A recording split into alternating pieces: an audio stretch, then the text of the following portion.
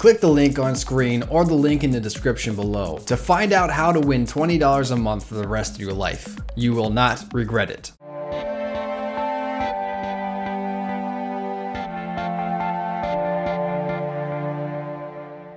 What's up everybody, I'm the Net Alliance. Today we are ranking all 5 Gears of War games from worst to best. I will be taking into account all elements from each individual game. From story, to multiplayer, to gameplay, all of it will be taken into account. Now I am counting Gears of War the Ultimate Edition with Gears of War 1 because it's technically the same game, just with a facelift. Also, I personally love every Gears of War game, besides that one. You can probably guess which one I'm talking about. But with all that said, this is my pure opinion list. So let me know your opinions in the comments below, but try to keep it civil down there. Without further ado, let's begin. Starting at number 5, I have Gears of War Judgment. Judgment to a lot of people is like Rocky V. They acknowledge its existence, but they prefer they didn't have to. Now don't get me wrong, Judgment is not a bad game. I just consider it lacking, especially compared to the rest of the series. Story-wise, it's fine.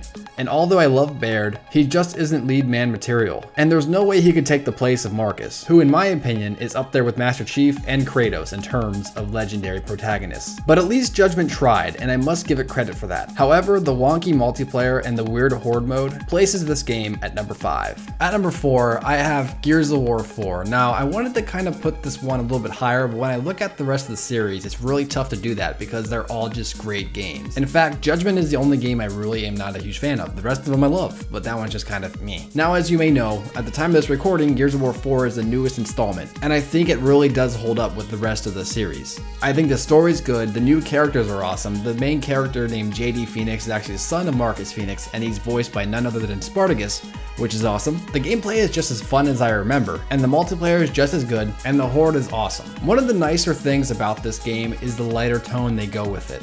There's a lot more comedy in this one compared to the older ones. I found myself laughing almost every single cutscene. Not every single cutscene, but there were a couple cutscenes throughout like every chapter where you're kind of like, haha, that was funny. But there was one joke about like Dell always choosing paper that didn't land. I felt like that was like a B movie type of joke, but there are some really good ones. There's a moment in this game, and if you played it, you know exactly what I'm talking about. If you haven't played it yet, you're gonna know what I mean. Where I actually thought, oh my gosh, they actually did it. They actually killed this guy. I'm not gonna say who it is, I don't want to spoil it too much, but I thought they killed him, and I thought it was over. And you know exactly what I'm talking about when you get there, and it just blew my mind. Of course, things didn't happen the way I thought they did, which is great, but you know, you'll know what I mean. It just hit me so hard I have to mention it and make a big deal out of it on this video. Well, there's not much to say about the new installment. It's just a really good game. There's only one thing that really annoys me about this game, however. I just feel the chainsaw mechanic. It kind of took a step back to the original Gears 1 chainsaw with the Ultimate Edition. I'm not a huge fan of that because of how slow it is.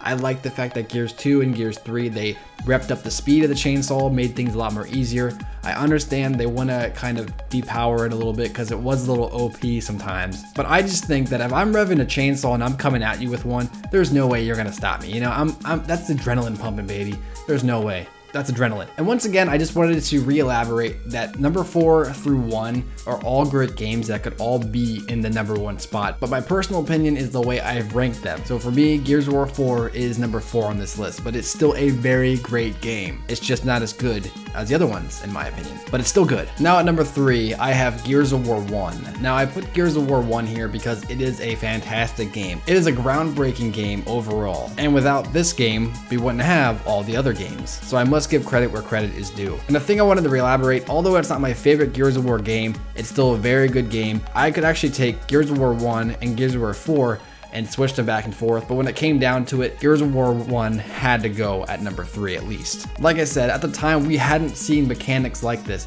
This was the most beautiful game for any console at its time. I actually remember I had a PS2 at a time, and my friend, he got the Xbox 360 and he got Gears of War, and I remember going over to his house to play, and my eyes were like blown by just how perfect these graphics were. Now looking back at Gears of War 1, you know, it's a little but at the time we hadn't seen anything like it, so it was amazing. And when I say it's a groundbreaking game, it was a groundbreaking game. Graphically speaking, gameplay speaking, even just overall perfect game speaking, it was groundbreaking. Did I mention it was groundbreaking? And in this game, we're introduced to Marcus Phoenix and Dom Santiago, two of some of my favorite protagonists in all of video games. A lot of crap goes down and they have to now fight for their lives. Now, where the other games would have much more grand scale, the whole situation going on was so much more smaller. It was more of them just trying to survive, not particularly fight a war, which we see in the later entries. And there was something so nice about just this small narrative of two friends just trying to survive. But like I said, it's a great game, and now that we have the Ultimate Edition, we can literally play that game again, just more pretty. Man, I just love this game. And like I said with Gears of War 4, this one could be number 1 too, but these next games are just a little bit better.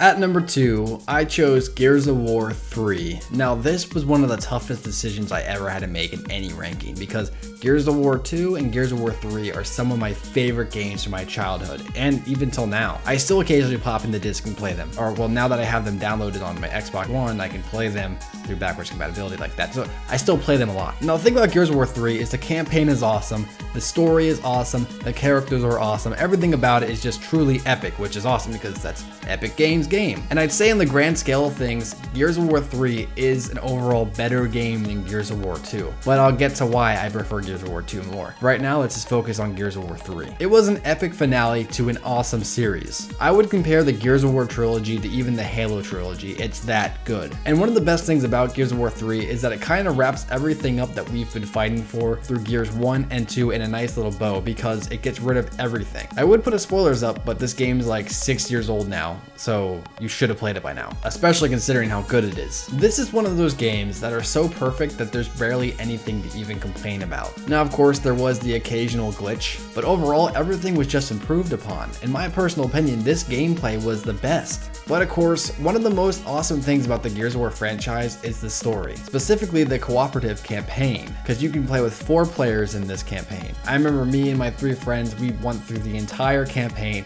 beat the whole thing at insane difficulty, which is the highest difficulty, and it was tough. It took us forever. We actually had to take a break throughout the weeks because we were still in high school at the time, so we kind of had to like decide around it. My one friend could only play on the weekends, so we had to kind of figure that out, and eventually we did it, and it was awesome. I mean, like I said, there's not much I can say about this game. It is an awesome game. If you love Gears of War, this is probably the best Gears of War game to you, and I honestly could not go against that at all, because it is a really good game, and I truly understand why someone would put this at number 1. But just to re-elaborate, fun game, awesome characters, and a perfect ending to an awesome trilogy. It did exactly what it's supposed to do. It gave us a tomorrow. That's a reference to the end of Gears 3. Only the true fans will get it. And of course, moving into number 1, we have Gears of War 2. Now, the reason why Gears of War 2 is number 1 on my list is because of just how impactful it was on my childhood / teenage years. Now, like I said, the original Gears of War was a groundbreaking game. Remember, I said groundbreaking like 10 times already. So it was pretty groundbreaking. But I feel Gears of War 2 took that formula and just shot it right through the ceiling, honestly.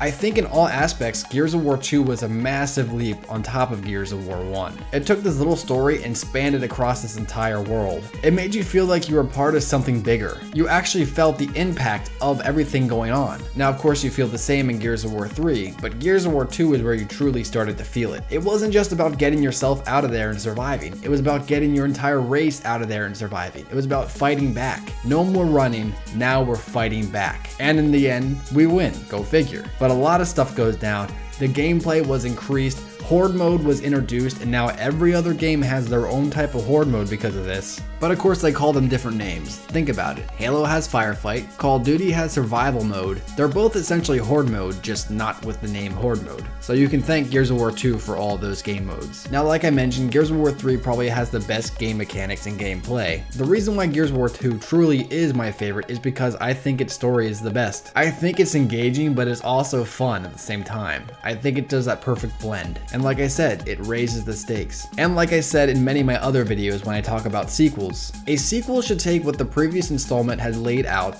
and build upon it. And I think the entire Gears of War franchise has done that every single time. besides Judgment. But like I said, Gears of War 1, 2, 3, and 4, they can be mixed and matched. If you think Gears of War 4 is the best, that's awesome. It is a really good game. If you think Gears of War 1 is the best, that's awesome. It's a really good game too. But if you think Judgment's the best, then I'm gonna place Judgment that you are a horrible human being with a small penis. Just kidding. No, but seriously, what are you, Millimeter Peter? But from the action, to the introduction of the Horde mode, to the entire campaign, to the incredible engaging gameplay, to the super interesting characters, Gears of War 2 has it all for me. And that's why Gears of War 2 is #1 on this list. But of course, that's just my opinion. What is your opinion? How would you rank all of the Gears of War franchise? Let me know in the comments below. Remember to like and subscribe if you guys enjoy my videos. And until next time guys, we'll see you tomorrow. Peace.